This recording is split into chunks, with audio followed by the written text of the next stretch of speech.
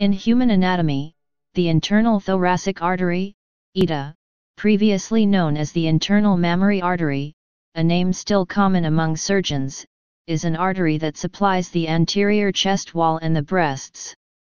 It is a paired artery, with one running along each side of the sternum, to continue after its bifurcation as the superior epigastric and musculophrenic arteries. Structure. The internal thoracic artery arises from the subclavian artery near its origin. It travels downward on the inside of the ribcage, approximately a centimeter from the sides of the sternum, and thus medial to the nipple.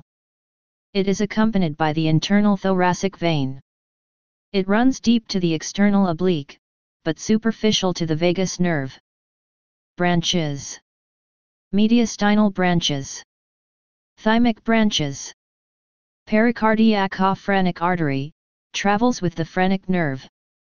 Sternal branches. Perforating branches. 12 anterior intercostal branches, 2 to each of the top 6 intercostal spaces.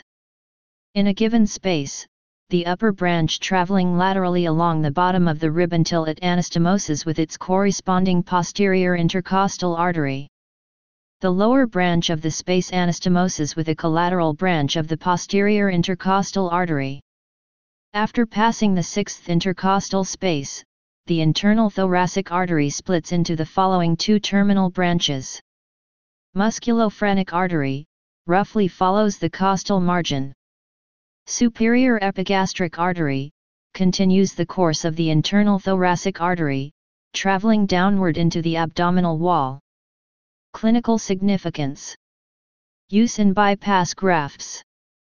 The internal thoracic artery is the cardiac surgeon's blood vessel of choice for coronary artery bypass grafting. The left ITA has a superior long-term patency to saphenous vein grafts and other arterial grafts, e.g. radial artery, gastroepiploic artery, when grafted to the left anterior descending coronary artery, generally the most important vessel, clinically, to revascularize. Plastic surgeons may use either the left or right internal thoracic arteries for autologous free flap reconstruction of the breast after mastectomy. Usually, a microvascular anastomosis is performed at the 2nd intercostal space to the artery on which the free flap is based. Please subscribe and thanks for watching.